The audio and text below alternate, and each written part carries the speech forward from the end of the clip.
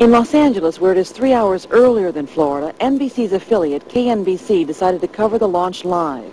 This is a special report from Channel 4 News. Good morning, I'm Ken Shocknick, and Space Shuttle Challenger is just a few seconds away from blasting off from the Kennedy Space Center near Cape Canaveral, Florida. Let's take a look right now. Challenger finally getting ready to leave KSC. Its launch delayed a couple of times because of weather and mechanical problems. T-minus 15 seconds.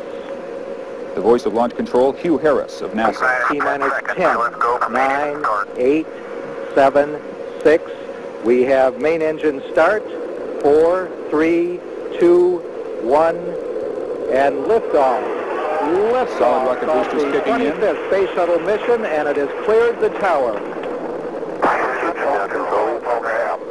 Challenger going into its roll. That's planned. Good roll program. Spiral away from pad 39B, the first use of pad 39B since the old Apollo days and the Skylab missions. It's chilly in Florida. Icicles formed on the pad overnight. NASA engineers are concerned that they might have broken off during the launch and affected the fragile heat protection tiles that protect the shuttle on its way back in during re-entry. We'll throttle down to 65% shortly. Don't know what the effect might be just yet. The astronauts will take a look later on during the mission. Engines at 65%, 3 engines running normally, 3 good fuel cells, 3 good APUs. APUs, the auxiliary power units. 2,257 feet per second. Altitude 4.3 nautical miles, downrange distance 3 nautical miles. It's always amazing to hear how quickly the shuttle moves. It's already more than 4 miles downwind as we just heard. Engines throttling up, 3 engines now at 104%. Challenger, go and throttle up. Challenger, go and throttle up. This shuttle mission will launch, my God.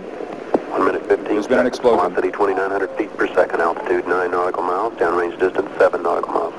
This is not standard. This is not something that is planned, of course.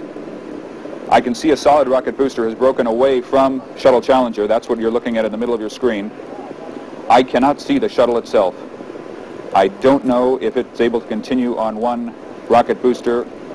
If it's able to jettison that rocket booster, it will be able to return to the Kennedy Space Center. Perhaps the shuttle engines are not enough to power